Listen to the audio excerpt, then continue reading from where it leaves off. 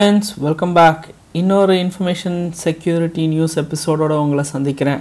First news என்ன தெரியுமா, நம்ம யூஸ் பண்ணுற வாட்ஸ்அப்பு, ஃபேஸ்புக்கு, இன்ஸ்டாகிராமு அது எல்லாமே டவுனாக இருந்தது. இன்னைக்கு காலையில் டவுன்னா கம்ப்ளீட்டாக டவுன் இல்லை, ஒரு சில ஃபங்க்ஷன்ஸ் மட்டும் வந்து அவைலபிள் இல்லாமல் இருந்தது. இன்னைக்கு காலையில் ஒரு ஃபோட்டோ எடுத்துகிட்டு அனுப்பலாம் அப்படின்னு ஒரு 4-5 வாட்டி ட்ரை பண்ணேன், போகவே இல்லை. நான் அது டவுனுன்னே யோசிக்கவே இல்லை. என் ஃபோனெல்லாம் ரீஸ்டார்ட் பண்ணி பார்த்தேன், என் ஃபோனு தான் ஹேங் ஆகிருக்குன்னு.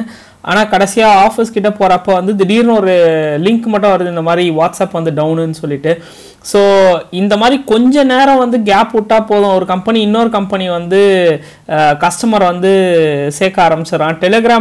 டெலகிராமோட சிஇஓ என்ன ட்வீட் பண்ணியிருக்காங்கன்னா வந்து இந்த மாதிரி எங்கள் யூசர் பேஸ் வந்து 3 மில்லியன் யூசர் பேஸ் வந்து திடீர்னு வளர்ந்துருக்காங்க போன 24 மணி நேரத்தில் அப்படின்னு சொல்லி ட்வீட் போட்டிருக்காரு அவர்.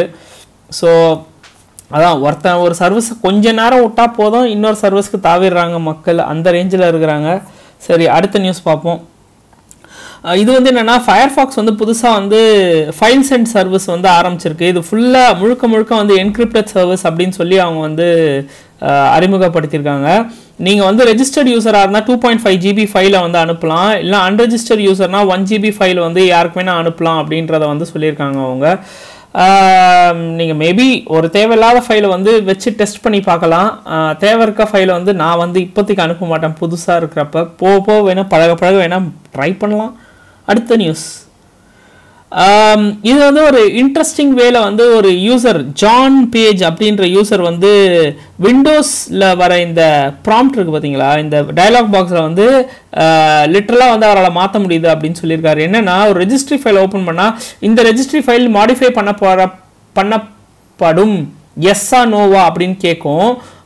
நீங்கள் வந்து என்ன பண்ணுவீங்க, கொஞ்சம் ஓரளவுக்கு புரிஞ்சவங்களா இருந்தாங்கன்னா நோன் தான் கொடுப்பீங்க. ஆனால் அவர் என்ன பண்ணுறாரு, இதில் வர மெசேஜே வந்து மாற்றுறாரு. இந்த ரெஜிஸ்ட்ரி ஃபைல் வந்து ஏதோ வந்து மாற்ற போகுது, அபார்ட் பண்ணுறதுன்னா எஸ் கிளிக் பண்ணுங்க அப்படின்ற மாதிரி மெசேஜாக மாற்றிடுறாரு. அப்படி மாற்றணும்னா நம்ம ஆக்சுவலாக எஸ்ஸை தான் கிளிக் பண்ணோம், அபார்ட் பண்ணுன்னு சொல்லிட்டு. ஆனால் ஆக்சுவலாக பேக்ரவுண்டில் பார்த்தா எஸ்ன்னு கொடுத்து அதை கண்டினியூ பண்ண சொல்லியிருக்கோம் நம்ம ப்ராசஸை. ஃப்ரண்ட்டில் வர டெக்ஸ்ட்டை மட்டும் எப்படியோ வந்து அஜால் குஜால் வேலை பண்ணி இந்த ஆள் வந்து மாற்றிருக்கான். ஸோ இது வந்து இந்த பக்கை வேறு ஃபிக்ஸ் பண்ண மாட்டாங்கன்ற மாதிரி வேறு லைட்டாக ஒரு பேச்சு அடிபட்டிருக்கு அந்த லிங்க்கில். நல்லா இருக்குது, இந்த லிங்க்கை போய் பாருங்கள், த்ரெட் போஸ்ட் லிங்க்கு. அவரோட ஒரிஜினல் லிங்க் வந்து இந்த hyperlinks.altavista.com. அடுத்தது வந்து DLL ஹைஜாக்கிங் அண்ட் ஹித்ரா. இதுக்கும் DLL ஹைஜாக்கிங்க்கும் ஓகே, DLL ஹைஜாக்கிங் வந்து தனி ப்ராசஸ், அதை வந்து ஹித்ரா யூஸ் பண்ணி எப்படி எந்த இடத்துல வந்து என்ட்ரி பாயிண்ட் இருக்குது அப்படின்றத கண்டுபிடிக்கிறாங்க. இந்த வெப்பேஜுக்கு போங்க, நல்லா இருக்குது டுட்டோரியல், அந்த டுட்டோரியலை பார்த்து கற்றுக்கோங்க.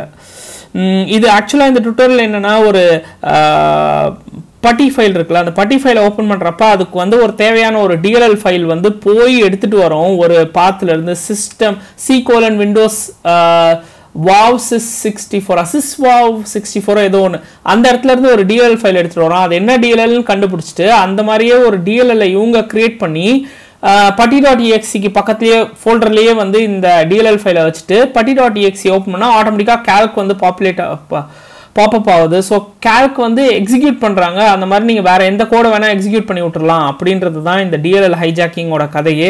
ஸோ அந்த putty.exeல வந்து இந்த DLL வந்து இந்த பாத்தில் தான் இருக்குது, அப்சல்யூட் பாத்தை ஸ்பெசிஃபை பண்ணியிருந்தால் அங்கேருந்து மட்டும்தான் லோட் ஆகிருக்கும். அந்த மாதிரி ஸ்பெசிஃபை பண்ணாத தொட்டு கண்ட இடத்துல இருந்து லோட் ஆகி இந்த மாதிரி மிஷின் வந்து இன்ஃபெக்ட் ஆகிறதுக்கு வாய்ப்புகள் இருக்குது.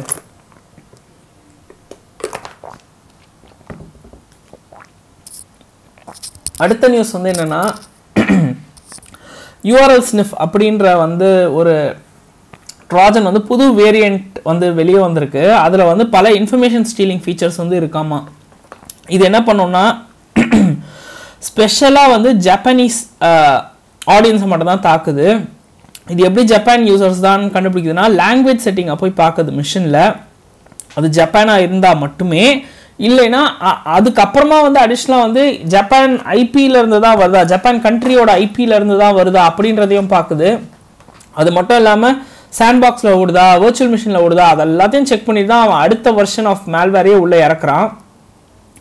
ஸோ இந்த மேல்வேர் வந்து என்ன பண்ணோம்னா, டைரெக்டாக போய் அவங்களோட டிஜிட்டல் வாலெட் இருக்குல்ல, அதுலேருந்தே கிரிப்டோ கரன்சியை திருடுற அளவுக்கு அதுக்கு கோடு இருக்குது. அப்புறம் வந்து அடிஷ்னலாக வந்து டிஸ்க் என்கிரிப்ஷன் சாஃப்ட்வேர் இருக்கான்னு பார்த்துட்டு போய் கீஸை வந்து திருடுறதும் இதோட வேலை. அதுக்கப்புறம் இதால் வந்து ஃபிஷ் வால் அப்புறம் ராப்போர்ட் அப்படின்ற ஒரு 2 IBM ப்ராடக்ட் வந்து ஜப்பானில் பரவலாக யூஸ் பண்ணுறாங்களாம். அதெல்லாம் பைபாஸ் பண்ணுற அளவுக்கு கூட அதில் கோட் இருக்குது அப்படின்றது வந்து சைபர் ரீசன்றவங்க எக்ஸ்பிளைன் பண்ணியிருக்காங்க.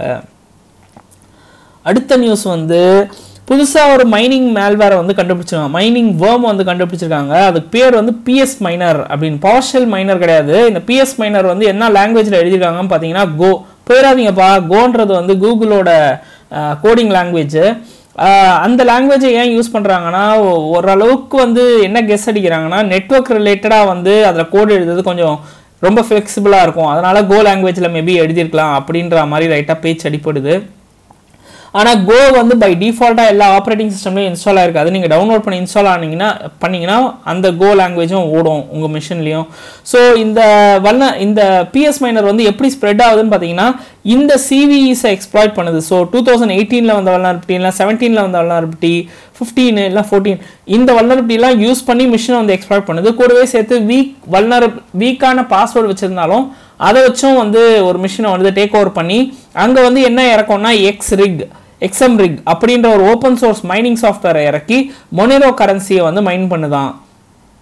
ஸோ இதை வந்து நிஜமாவே நீங்கள் அஃபெக்ட் ஆயிருந்தீங்கன்னா இந்த 360 வந்து என்ன சொல்கிறாங்கன்னா எங்களோட டூலை டவுன்லோட் பண்ணி உங்கள் மிஷினில் வந்து இன்ஸ்டால் பண்ணுங்கள், அந்த மேல்வேரை அடித்து தூக்கிடும் அப்படின்றத வந்து அவங்க போட்டிருக்காங்க. அடுத்தது ப்ரோட்டான் மெயில். இது வந்து ஆக்சுவலாக ஸ்விஸ்ஸில் இருக்குது. இது ரொம்ப செக்யூரான மெயில் அப்படி இப்படின்னு வந்து சொல்கிறாங்க. எந்த அளவுக்கு உண்மைன்னா எனக்கு தெரியாது.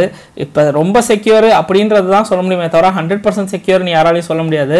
இந்த ப்ரோட்டான் மெயிலோட சர்வீஸை வந்து ரஷ்யாவில் வந்து தற்காலிகமாக நிறுத்தி வச்சுருந்தாங்க கொஞ்ச நேரத்துக்கு. அதுக்கப்புறம் வேறு என்ன ஆச்சுன்னு தெரியல, திறந்து விட்டாங்க. இது ஏன் ரஷ்யா வந்து தடுத்து நிறுத்துச்சுன்னா டெரரிஸ்ட் ஆக்டிவிட்டியை சைட் பண்ணி இது வந்து கொஞ்ச நேரத்துக்கு ஸ்டாப் பண்ணி வச்சுருந்தாங்க அப்படின்றத பற்றி ரஷ்யா சொல்லியிருக்கு. ஸோ இது ஏன் அவங்க அப்படி சொன்னாங்கன்னா ஏதோ ஸ்டூடெண்ட் வந்து ஸ்போர்ட்ஸ் காம்படிஷனில் வந்து ஏதோ ஒரு ஆன்டி ரெஜிம் ப்ரோபகாண்டா வந்து ஸ்ப்ரெட் பண்ணுறாங்க, அதனால் அன்னைக்கு வந்து நாங்கள் ஸ்டாப் பண்ணுறோம் ப்ரோட்டான் மெயிலை அப்படின்னு சொல்லி ஸ்டாப் பண்ணியிருக்காங்க.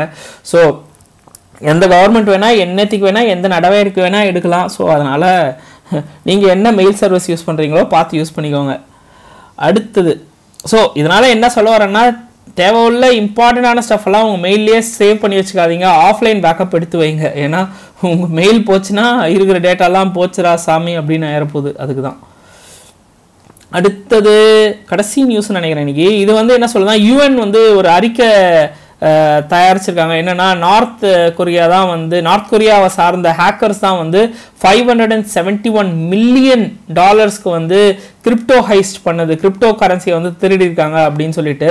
இது எந்த மாசத்துல திருடினாங்கன்னு பார்த்தீங்கன்னா ஜனவரி 2017 இருந்து செப்டம்பர் 2018 வரைக்கும் வந்து திருடிருக்காங்க அப்படின்றத வந்து கணிச்சிருக்காங்க. அப்புறம் வந்து இந்த கண்ட்ரியில தான் வந்து லசாரஸ் குரூப் அப்படின்ற குரூப்பும் வந்து இருக்கு அப்படின்றதையும் வந்து அந்த UN ரிப்போர்ட் வந்து சொல்லியிருக்கு. ஸோ அதை பற்றி படிக்கணும்னா நீங்கள் இந்த லிங்க்கில் போய் படித்து தெரிஞ்சுக்கலாம். இதோட இன்றைக்கி செக்யூரிட்டி நியூஸ் முடியுது. தேங்க்ஸ் அ லாட் ஃபார் வாட்சிங் திஸ் வீடியோ. பாய்.